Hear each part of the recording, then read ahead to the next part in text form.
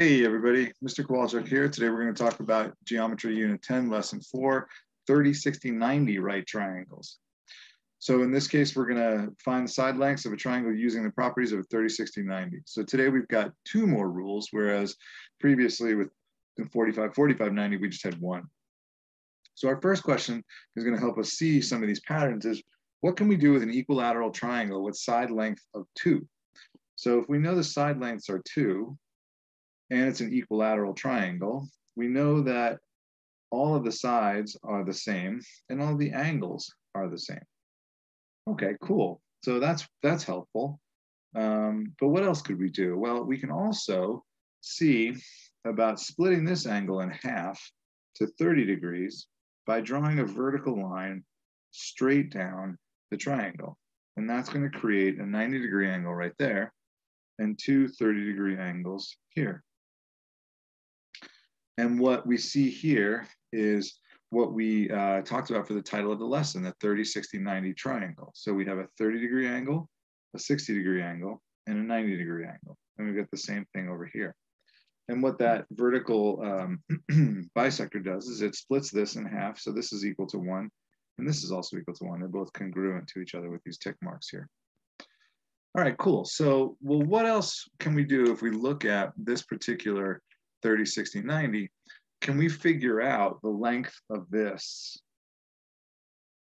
And yes, we can, because if we just look at this particular triangle right here, what we could do is we could use the Pythagorean theorem. Stay in focus. There we go. All right, so if we use the Pythagorean theorem on that one, we know that this side is our hypotenuse because it's opposite the right angle. And then therefore we have c squared equals a squared plus b squared, where we know that one of our side lengths is going to be 1 and the other is going to be 2.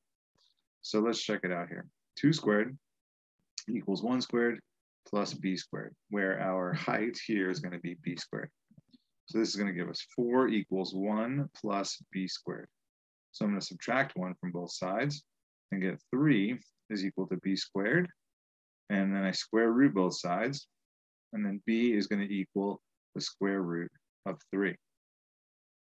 Now, what this does is it shows us the first relationship between our legs of our 30, 60, 90 right triangle. So let's go ahead and talk about what those are going to look like here. Now, the first thing we need to do before we talk about those relationships is we need to label our diagram. So this is going to be important to make sure that you label this correctly. I'm going to do it in pen. Maybe you do it in pencil in case you make any mistakes. So here we've got our 30-degree angle, which is going to look smaller than the 60-degree angle. And we also have our 90-degree angle. Now, the easy one to label is going to be this side opposite the right angle. That's going to be the hypotenuse. Now, these next two sides you want to be really careful about, okay? Because you're going to need to pay attention to where they are in all of your 30, 60, 90 triangles. Now, if I go from my 60, the side opposite my 60, I start here and it opens up and I go opposite. This side right here is going to be called the long leg, right? We're going to refer to that as the long leg or just the long. And as you might imagine, the side opposite the 30, that's going to be called the short or the short leg. Okay, so making sure that you get those correct.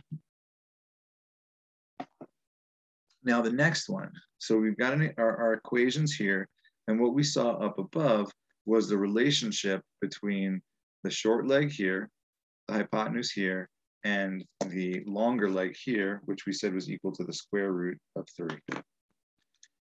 So let's check it out here. These are rules, the equations are rules that we're going to come up with. So the long leg is equal to the short leg times the square root of 3. And then we'll reverse that one. The short leg is equal to the long leg divided by the square root 3. So those are relationships between the long and the short. Then we also have relationships between the short and the hypotenuse. Because if you look up here, this is 1, the short is 1, and the long is 2. Which tells us that if the short leg, sorry, not the long, the hypotenuse. If the short leg is 1 and the hypotenuse is 2, that means that the hypotenuse is double the short leg. So that's our second rule here. So the hypotenuse is equal to the short times 2. And then again, reversing that, the short is equal to the hypotenuse divided by 2. So it's basically 2 rules. I just wrote them in different ways. And those are all the rules that we're going to need for today. Everything else that we're going to do is going to come off of those 2 rules. This is the big learning for today, okay? Now let's take a look at an example here. Now I'm going to jump back into my pencil, make sure I get it right. So here we have X and Y, and we're trying to solve for them in our particular triangle. Now what I'm going to do is I'm going to label the sides of my triangle, because that way I want to make sure that I get things right. So my angle here, let me put this in black, is going to be 30 degrees. And then opposite my 30 is going to be my short. And I'm going to label these sides so I know what's what. Opposite the 90 is my hypotenuse, and opposite my 60 is my long. All right, so now I've got this labeled. Now I can kind of start to figure out what's what. So if I start with my hypotenuse, the easy way to do it is to go ahead and solve for the short, because that's just dividing by 2. I don't have to worry about any square roots in there. So the short is going to be over here, y.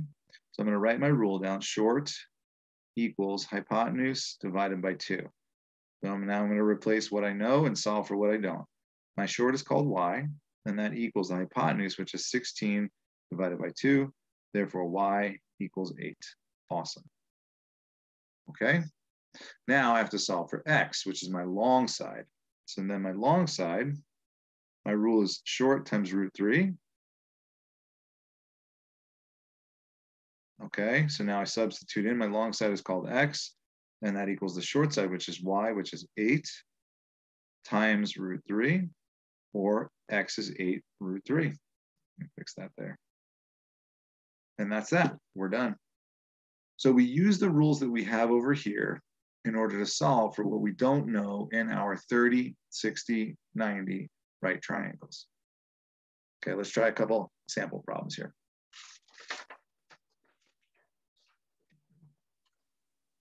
All right, so number 6. What happened to 1, 2, and 3? I don't know. Looks like 1, 2, and 3 are missing, unfortunately. Okay, well, I guess we'll jump in with 6. All right, 4 and 5 seem to be missing. Maybe a page didn't get copied correctly. All right, so let's jump into 6. Solve for the variable in each figure, if it gets focused.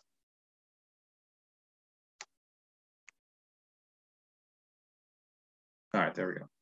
So now, in this case, we have x and y. So I'm going to label this as 30. This is my short, which is opposite the 30. The 5 root 3 is my long. I'm going to put it up here so I can save some space. And then x is my hypotenuse. Okay? So now I have to figure out what my rules are in order to go from long to short and short to hypotenuse. I don't have any rules, unfortunately, to go directly from long to hypotenuse, so I can't solve for that one. So looking in the video, it looks a little hard to follow, so I'm going to move to a pen here. I have to go from long to short. So that tells me my rule, if I flip back on the previous page, it says short equals long divided by root 3. So the short is equal to y, and that's equal to 5 root 3 divided by root 3. Well, in this situation, the root 3's cancel out, and y is going to be equal to 5. They reduce to 1. They don't go away, but 5 times 1 is just 5. All right, so now we know that the short equals 5. And then it's easy to go from there to our hypotenuse, because the hypotenuse is equal to the short times 2. So then x is equal to 5 times 2. X is equal to 10. Fantastic. Okay, let's try number 7 here. With number 7, we know what the hypotenuse is. This is across from our 30, so this is going to be our short. And this is across from our 60, so this is going to be our long. I can't emphasize enough how wise I think it is to label these to make sure that you know which side is which. I made so many mistakes over the years. I just learned that labeling them really helps me get things straight. All right, now I can go from hypotenuse to short pretty easily, and I have my hypotenuse. So short is equal to hypotenuse divided by 2. I plug in what I know. X is equal to 10 divided by 2. So X is equal to 5. Fantastic.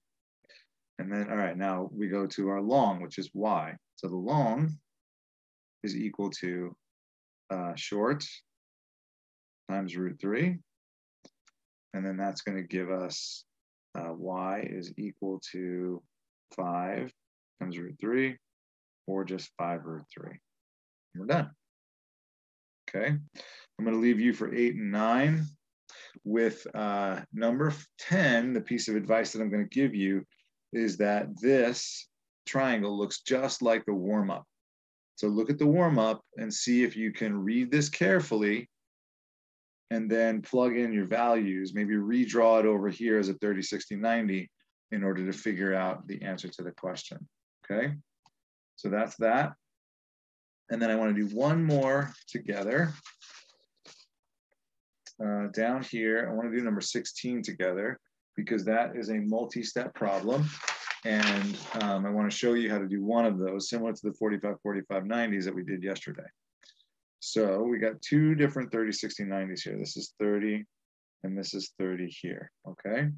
Now I have to get from 7 root 2 all the way over to x. So I have to solve for this leg here. Now in my first triangle, this is my hypotenuse. And then I have to go up to the 60. This is going to be my long leg here in my first triangle, in triangle 1, okay? So I have to go from the hypotenuse to the long, which means I also have to find the short. So I'm going to put y in here for the short. And then say, remind myself, excuse me, the rule to go from hypotenuse to short, which is short equals hypotenuse divided by 2. So therefore, y is equal to 7 root 2 divided by 2. Now, 7 and 2 don't go into each other, so I can't reduce that very much unless without getting a decimal, or like 3.5 root 2. And we don't want to have decimals when we have radical signs. That's not great. So we're going to leave it like this for now. And then we're going to try to move over to our long. So the long leg is equal, and that's this leg right here of our first triangle, okay? So the long leg is equal to the short times root 3. So then the long leg is equal to 7 root 2 over 2 times root 3. Remember, this root 3 is over 1, okay? So then that tells us that the long leg is equal to 7 root 6 divided by 2. Now, root 3 times root 2 is root 6, and the 7 and 2 don't change at all because they're outside the parentheses, and I can't modify those, okay? Now, if we look at triangle 2, the long leg for triangle 1 turns into the hypotenuse for the triangle 2. And then I'm trying to get again to the long leg, which is x. So I have to do the same process where I go from the hypotenuse to the short and then to the long. So I'm going to draw a line here. This is triangle 2. And then we know that the short is equal to the hypotenuse divided by 2. So that tells me that the short, and that's this side over here, we'll call it side Z, is equal to our hypotenuse, which is this one, 7 root 6 over 2, and that's divided by 2, okay? Now if we divide something by 2, we remember that that's multiplying by the reciprocal, which is 1/2. Some of you might have learned that as copy.flip, or however you learned it. We are going to multiply that way as well. So this is going to be equal to, the short is going to be equal to 7 root 6 over 4. And again, we can't reduce this. 2 times 2 is 4. That's where that comes from. So we can't reduce that in order to get that any simpler. But now we can go to the hypotenuse. So then we know that the hypotenuse, I'm sorry, to the long. The long is right here for x. So long equals short times root 3. All right, so let's see what happens now.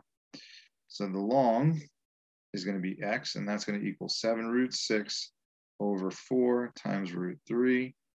X is going to equal 7 root 18 divided by 4. Okay, that's interesting. Well, I know that root 18 has a perfect square factor. I can simplify that. So x is equal to 7 root 9 root 2 divided by 4. Root 9 just becomes 3.